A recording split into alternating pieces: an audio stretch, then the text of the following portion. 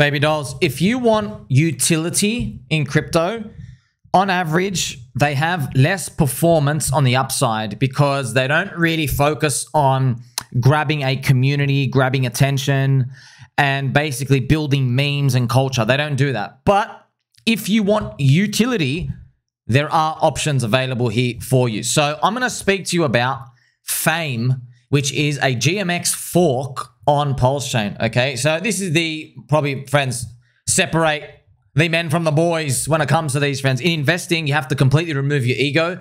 There are low prices and there are high prices. You understand? I'm just a fart in the wind. I'm a nobody.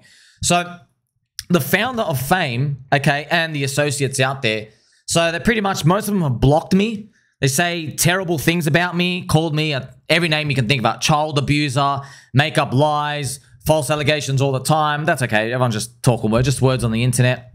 Always accuse me of fudding, etc. All these other things. But, I mean, friends, you've opened your eyes. You're like, hey, what happened exactly 66 days ago? Maybe a founder may or may not have tweeted something down which might be considered FUD, which actually sent the prices down 90%.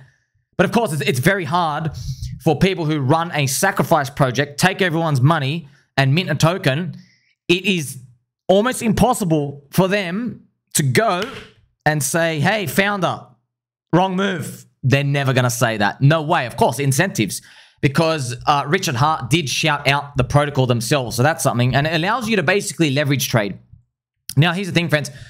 I have every power available to me to just say, you know what? Let's move on. Let's not look at it at all. But I'm just going to show you, okay, we can rise beyond our own ego to look at these things, okay? So PHAME, friends, look at this PHAME. So PHAME, friends, its market cap is only 10 million right now. 10 million. And if you want to look at something to compare, you can look at GMX. Now, GMX, friends, is 270 million market cap. Look at the price. GMX is actually being dumped down. It's kind of interesting, right? GMX, which is, it lets you leverage trade basically, friends. But by the way, just don't do them because it's really expensive. And on average, you get destroyed. Like, it's very high borrowing rates. A lot of the edge gets diminished, but there's always going to be gamblers, right? And it lets you basically leverage trade on Pulse, PulseX, Hex. You can speculate on the prices. But interesting, right? The GMX price, look at the market cap of it. It used to be around 800 million. Now it's back down to 250 million. What's going on here? Well, friends, like I tell you, man, GMX has one of the most innovative tech in crypto from 2022. Doing that leverage trading, Oracle-based trading, so you don't need a full book. But why isn't the market like reacting to it? Well, it's part of the DeFi sector, man. It's part of DeFi, and the market has moved to new meme coins. Also AI, also restaking, also DePIN, these other subsectors and new narratives that have appeared. But that doesn't mean they're not cheap, okay? So that's why when I see PHAME at 10 million market cap, I'm thinking, you know, friends, like I said, I could ignore it. I could just say nothing, but I'm just showing you it's undervalued, man. It is undervalued. And I know the founder, friends, it's just because a lot of people out here, they don't know what's going on. All on Twitter, so the founders block me. They have like a bad reputation, but not bad as in contrarian bad. Like, it's just a different type of that. There's always a controversy about, hey, what happened to the money? What happened to the sacrifice projects and all these other things? It's slinging back and forth, but who cares, bro? There's low prices and there's high prices, okay? So I think it's too cheap at 10 million market cap because you just got to think, right? If more people bridge in, do you think there's going to be gamblers? Yes. Okay, probably some of those gamblers are leverage trade gamblers, but just to show you, don't just FOMO everything because, look, we know what people are doing now in crypto. They're not leverage trading. They're seeking something higher than leverage trading, which is meme coin trading. That's what they're doing. But they want new meme coins, new stories, and new narratives. However, when I see a cheap price, I'm not saying, hey, this will be the highest performer, the biggest return. I'm not saying that. I just think, hey, cheap prices are cheap prices. That's what I'm just showing you, all right? And it's 10 million today. I think one day it could be 150 million, all right? So if you go back, you look at the PHAME price, look at the PHAME PLS ratio. This is very important to look at. You can just also see it's doing a rounded bottom here. It's doing a rounded bottom. But like, if it was to go back up to like up here, look at that. You're about a 3 to 4x on your Pulse, which is better, I guess, than what Hex does to Pulse. You see what I mean? So you're going further down the risk curve, but it's not. So you have super safe, and then you have, you know, your Pulse, PulseX, and then your Hex and your Ink, and then you have maybe the icosahedron because they're linked to Hex. And this is like around that type. It's around that vicinity. It's in the lower risk spectrum, all right? And then obviously we want like, hey, give me the highest risk. Give me all the Tangang coins and pDAI and Hexy Bastard, the 9-inch and the Poor Plebs, and then what's going on with SolidX and all these other, and Access coin. You know, that's the furthest down the risk curve. So everything's on a risk curve. That's it. There's a risk curve. And it really is a utility coin, friends, because you can provide liquidity for people to trade back and forth using basically the tokens on the website, and then the profits basically get redistributed into there, and it just collects fees over time. So you actually are getting utility, the utility of the casino. All right, so it's different type of casino compared to PulseX, but it's lower market cap. You know, imagine like PulseX, friends, is 500 million market cap. This is 10 million. So maybe PHAME should be like a 2 to 3x higher versus PulseX. Just showing you, hey, like it's something that'll outperform PulseX in the future. But when will it make up? When will it wake up? You need more Habibi Albis. I'll play for you some Habibi Albi music. We need the PLS, the speed to rise, friends. And that's what you're pretty much playing for, okay? So we're in here, it needs PLS, the speed to go up further and more users to come in and play in the casino, okay? So that's what I'm telling you. Hey, cheap price, cheap price. That's what I do, friends. I could ignore this. It is not going to be the highest returner, okay? It's not going to. But some of you people out there, you want utility. I know, shout out to Corey and Dane. I always speak about utility coins. I know, Corey, bro. Where you are, man, I know exactly where you are.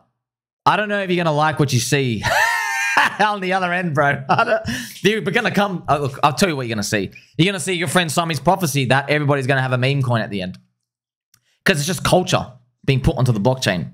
It is what it is, okay? That's what's happening. It's funny. Also, revelation, friend. First time I've been thinking about it. Eureka moment live on stream. Okay. If you build a city for the first time, you need your plumbing and then your plumbers and the basic stuff. You need your hospital. You need your very, very basic living cost stuff. Electricity.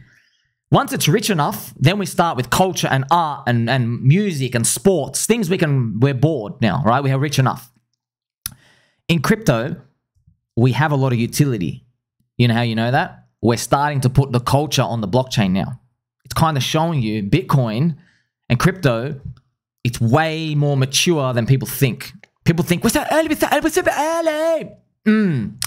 Putting culture on the chain instead of utility now, when everyone's focusing on meme coins and all that, that's moving into the, hey, okay, we have the hospitals, we have the basic necessities in the schools. Let's go make Hollywood. Let's just entertain people because we're rich enough now.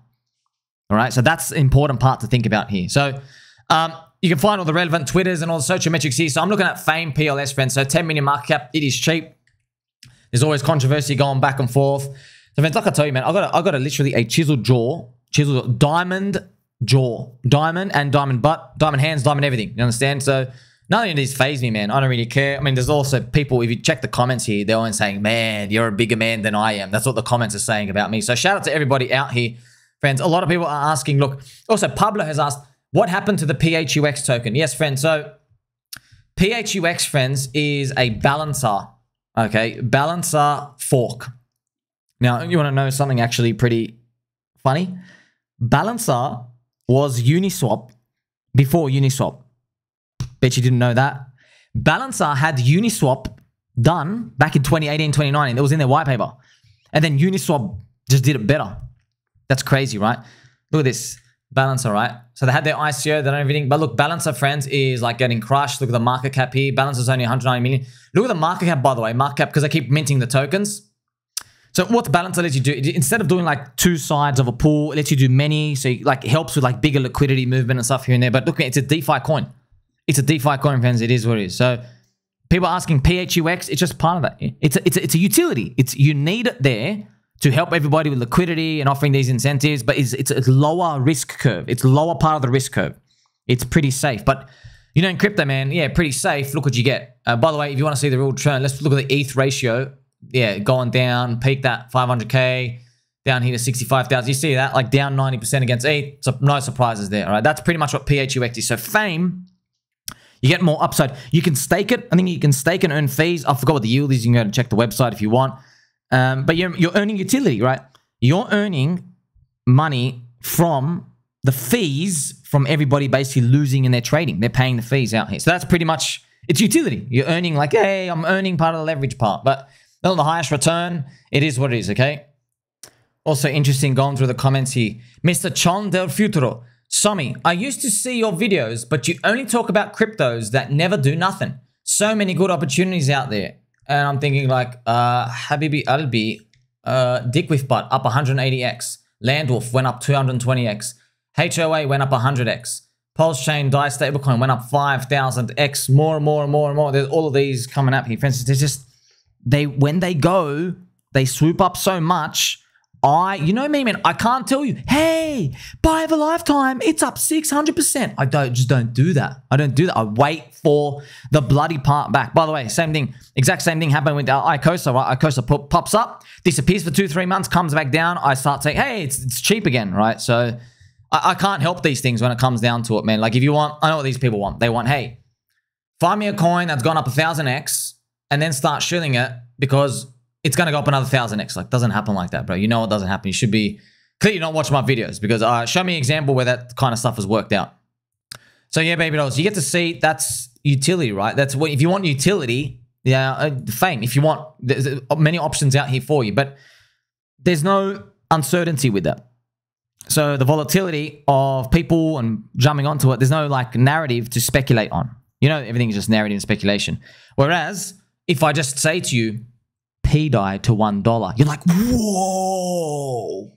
Now, even if it never rallies for the rest of its life, doing this chart, I mean, we're already checking it out, man. We already know, okay, can you get to $1? Like, what would get to us? Everyone, it's so easy for everyone to understand, friends. That's the thing, okay. If there's 5 people in a room, they all have $10,000, they're all using a $10,000 allocation. It doesn't matter that one guy's smart and one guy isn't. Okay, all that matters is the narrative that gets most of them to basically allocate the $10,000. So there's 5 people. Fancy 4 of them are, I guess, you know, like 0 IQ. 4 of them are 0 IQ. One person's a genius. If your narrative can get the 0 IQ people in, doesn't matter. You have 10, 10, 10, 10, bang. Okay, the smart person doesn't get in. Who cares? Who cares? That smart person, you know, see what I mean? It takes so much effort to convince a smart person they're utility coins. That's pretty much why it works out that way. But guess what? That smart person, they never get to experience like the 50x and the minus 90% bust. They're just like, hey, we're up like 3x. Yay, you know, that's pretty much utility coins. So, you know, I don't want to talk about pDAI all the time. It's just funny to see how these things work out. That's why you got to look at the ratio. So if you want that, that's completely up to you. It exists, utility coins, friends. This is pretty much all what it comes down to. Also, you may have heard of another utility coin maybe called PulseX, which is also funny. Yes, it's a utility coin. Go, what do you use it for? Well, owning the coin, you own a share of the casino. All right, every time there's trading, it buys up the PulseX coins from the marketplace. Okay, but yeah, look at, obviously you see what it is. Where's the speculation part? Where's the speculation part, right? So that's pretty much it, right? You're going along a risk curve, and all these are available here for you. But this is what you got to see, man. Look, friends, if DeFi was going to punch as much as it was going to last cycle, we would have seen DeFi coins do something like a Pepe run already.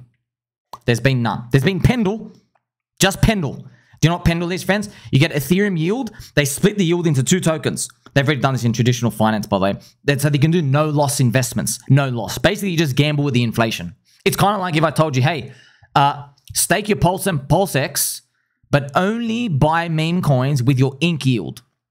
It's the exact same thing, pretty much. There's no real innovation. It's just they kind of like dressed it up in a protocol that makes it look like it's innovation. I guess it's cool enough, right? But that's PENDLE. Went up to like $1 billion valuation, did like 100x plus. It was kind of amazing run, right? So PENDLE and Arbitrum. So that's what they can do. Do you have the principal token and the yield token? And they're like, oh, we can move stuff with the yield token. Yeah. But you're not, they call it no loss investment. That's the real trick, okay?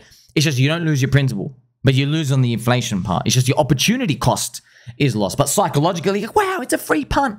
Okay, it's the exact same thing. Okay, so that is pretty much the only like DeFi unicorn that's come out. You haven't heard of it, so clearly it wasn't DeFi enough, right?